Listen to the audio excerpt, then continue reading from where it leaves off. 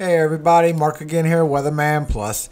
We got new updates. I got all the models for you and the ensembles. Let y'all take the decision and make the choice for yourself. The new update for NOAA is at 2 p.m. Eastern. Went up to 70%. Satellite images and radar data does indicate that a broad area of low pressure located just west of Grand Cayman Island is gradually becoming better defined. Environmental conditions appear conducive for further development, and a tropical depression will likely form during the next day or two while the low drifts towards the northwest, and it most likely will be Tropical Depression 28. The system could move near western Cuba by Sunday and move slowly across the southeastern Gulf of Mexico by early next week. This is where we have issues. A lot of the models shows that it's going to be a Gulf problem, just like Noah is saying, and a lot of models are showing that it's going to be East Coast, East Florida, East Coast, and Bahama problem. So I'll go through that with you. Like I said, let you make the decision yourself. Interest in western Cuba, the Florida Keys, and southern Florida should monitor the progress of this disturbance regardless of development. Locally, heavy rainfall will be possible over portions of the Cayman Islands, Jamaica, Cuba, southern Florida, the Florida Keys, and the northwestern Bahamas through the weekend. So make sure y'all keep that on mind. Now this is the HWRF model that I'm showing you about the Invest 95L. Now HWRF is the only one that predicted the intensity of Delta, so I included it in there for you so we can look at all possibilities. Now for this one, I got it on vorticity so we can follow what the strength is for this storm. Okay, and if you can see it on the right, I'll read it to you anyway. It tells you what the max is now. Like right now, it's at 29 knots, and this is on the 24th. Then as we go through for the 25th, it starts getting to 39 knots. So this is right around where you get in the Cayman Islands, and it's just going to just be west of Jamaica. So Cayman Islands, it could be centering right over you, so just be aware of that. You could be getting right there, tropical storm conditions. Now you're at 41 knots. And then on the 26th, which is right there, it starts moving across Cuba, and it starts getting to 45 knots. So now you're talking over 50 miles an hour winds, and it's headed straight for the Bahamas with this. And then as it goes forward, you can see exactly where the system starts rolling, where it goes down to 25 knots. A big kick up in 30 at the end, but that was it on the HWRF. Now you can see the growth of this storm. Ever since yesterday, if you just watch it down here on the bottom right, you can see the growth in it and the potential. It did not weaken at all. It just grew and grew. And now we're getting bad storms on the front end of it. So it's about to get all the way around. Look at that. That is one strong system. And it's not weakening, it don't look like at all. This is it right here. It's showing that a pressure is right to the west of Jamaica. And you get the yellow and blacks, and the whites is the lightning. But you can see these thunderstorms firing off all around this storm, trying to create a center of rotation, which actually you can see it. If you look right here in the center, you can see some rotation, and it's trying to create an eye wall. It hasn't done it yet, but it is definitely trying. You can see the center definitely rotating around. Now the Euro ensemble shows more towards the Gulf than it does show going towards the Bahamas, and they're predicting that would be more likely the result. Okay, now the GEFS shows that it's sporadic in the Gulf, and even the one that goes towards the Bahamas turns and changes mind and goes into the Gulf. The Euro shows that it goes up in the States, but the GEFS shows that it comes out on the East Coast as a tropical storm again, and maybe even going up the coast. So we'll have to check on that and check all the models and see what's going on. This is the first 5 days of it. Okay, this is the ensemble. This is the Euro. This is the GEFS. And then you have the UK Met. The UK Met shows more Gulf activity, even a lot of activity on the tip of southern Florida, but it also shows more strengthening, and that gets all the way up to 70 knots with that orange, which would be a hurricane landfall somewhere around Tallahassee. So just keep that in mind.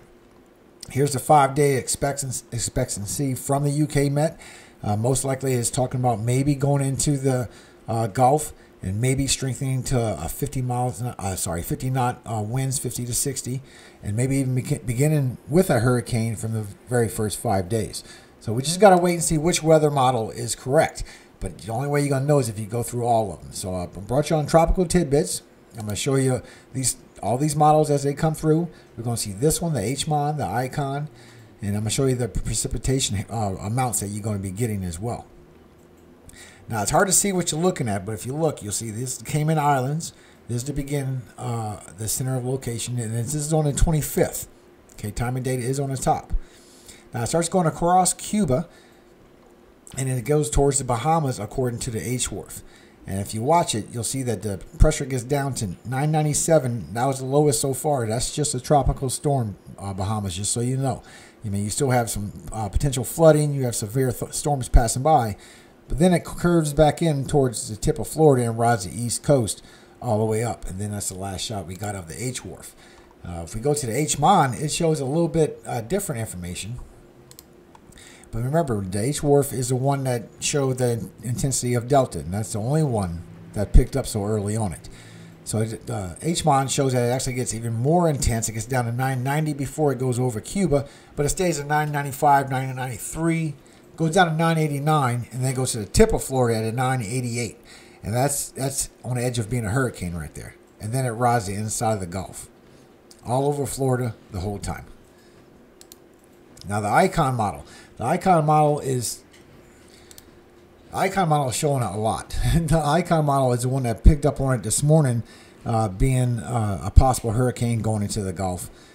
But as you watch it go through the cycle, you'll see it just sits there and builds up for a couple of days before it comes through, and it still heads towards the Gulf. And it's showing like it's going to be somewhere towards Louisiana and Alabama. Maybe even Texas Panhandle. I mean Florida Panhandle, because Tallahassee does look like it is going to be a place to be thinking about possibility for the storm, and that's a 974 hurricane on landfall. And that's according to the Icon model. Now, if you look at this shot I got of the Icon model, you can see a little bit better of what happens with this storm and where it really tracks, is according to your county on there. Now it gets down to 981, 75, 972, and it goes to a 974 before landfall, ripping a hurricane to a tropical storm all across the country, and then becomes a tropical storm again on the East Coast. So that really wouldn't be a good one to have. I hope that one isn't the one that actually predicts out. Now the Euro model, this is where Euro is a little contradicting itself. Euro models are showing it's going to be towards a Gulf thing, but their rain accumulation for the next 5 to 10 days is showing that it's going to be across Cuba and eastern Miami, putting 4 inches of rain in Miami, putting 4 inches of rain towards Cayman Islands, over 3 inches in Jamaica. GFS shows the same thing, almost 5 inches in Cayman Islands, and Cuba's getting 4 inches, but Miami's getting less, getting a little over 2 inches, and all the heaviness is going to be over here where it's showing it could be landfall. So Euro model, GFS rainfall is agreeing with Euro models. And it's showing over 4 inches for Biloxi, 4 inches for Gettysburg. Going up to Birmingham, over 4 inches. But the Euro model rain accumulation don't meet up with its models as far as where the rain is going to be. See, it shows it's going out. The GFS shows the only one where it comes in actually to the Gulf. So they contradict each other. That's why I figure I'll tell you all the information. You can tell me for yourself which one do you think it is. And please leave your comments in the comment section, because we all need to know what are y'all seeing.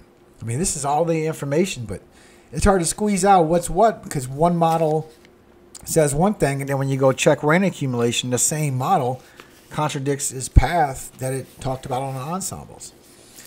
Now, let me show you this real quick. This is the GFS I'm running on WSV3. It shows that it gets to about a tropical storm strength, tropical depression. Same place is showing right there towards, let's see, let's get it pinpointed. Right there towards Panama City, where it always aims for, it seems like, every time when we're tracking these things. And then when it goes through, let me show you everything. As it goes through, there's a big storm in the northeast that kind of blows up, because I don't know if them two low pressures that I showed you this morning, I don't know if they become anything, but it does have tropical storm potential. I don't know how soon it would form up off of land, but it does have at least a potential to become a system. All it would have to do is slow down and stall a little bit, maybe a high pressure blockage, Now, as you go through, you'll see that there's a big wind field that comes shooting down in a few days. We got to check that out. I don't know if that's part of the cold front. Probably is. And it gets big, strong winds on the east coast of Florida. And they're about tropical storm strength almost. They're high 30s, yeah. Tropical depression 39, that's for sure. So I don't know what causes that, and hopefully there's no low pressure around that, and it gets a little bit more spin to it. But it's still picking up. Our problem that we saw a few days ago is still showing trends that it makes it in the Caribbean. And if who knows how many names we're going to get through all these low pressures that keep popping up. It could be Ida. It could be the one after Ida. Who knows? But it's still showing that it's still headed our way. And it still has potentials to be in a hurricane and potentially landfall. So tell me what you think about that one as well. We have so much going on. It just feels like we're just getting attacked. So let me say to y'all, I'd love to read to y'all some Romans. I love Romans. If y'all like Romans as well, please let me know. God bless every single one of you, even those of you that leave at this part. No hard feelings. Sooner or later, you will stay and get that seed, and it will grow. So God bless you, whatever you're going to do. Hope I see you again. Message from our Father. Romans 5. Therefore, being justified by faith, we have peace with God through the Lord Jesus Christ, by whom also we have access by faith into this grace, whereby whom also we have, it's a small book, where whom also we have access by faith into this grace, wherein we stand, and rejoice in hope of the glory of God. And not only so, but we glory in tribulations also, knowing that tribulation worketh patience, and patience experience, and experience hope. And hope maketh not ashamed, because the love of God is shed abroad in our hearts by the Holy Ghost, which is given unto us. For when we were yet without strength, and in due time Christ died for the ungodly. For scarcely for a righteous man will one die. Yet peradventure for a good man some would even dare to die. But God commandeth his love toward us, in that while we were yet sinners, Christ died for us. Much more then, being now justified by his blood, we shall be saved from wrath through him. For if we were enemies, we were reconciled to God by the death of his Son.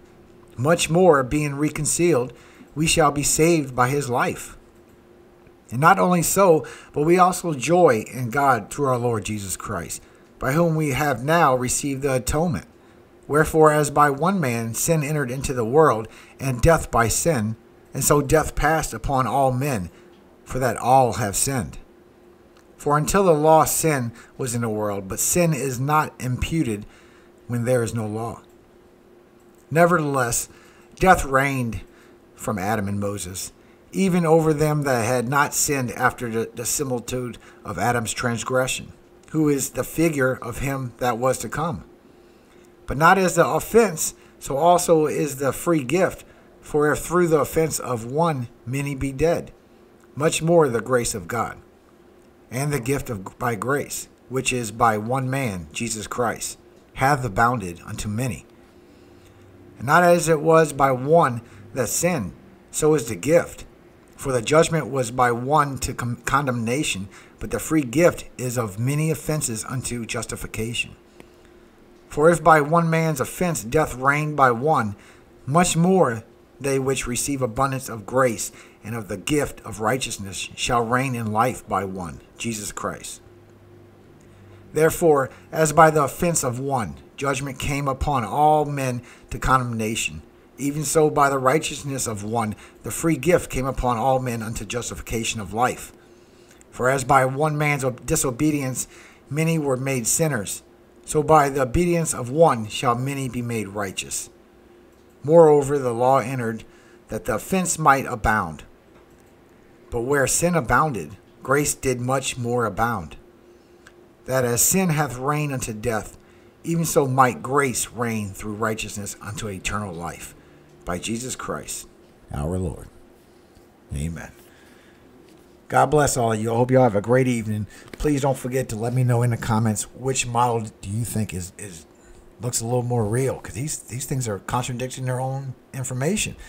Most of all, please leave a like for me. I appreciate it. I love all you guys. Hope you all have a great day. All glory does go to God. Amen.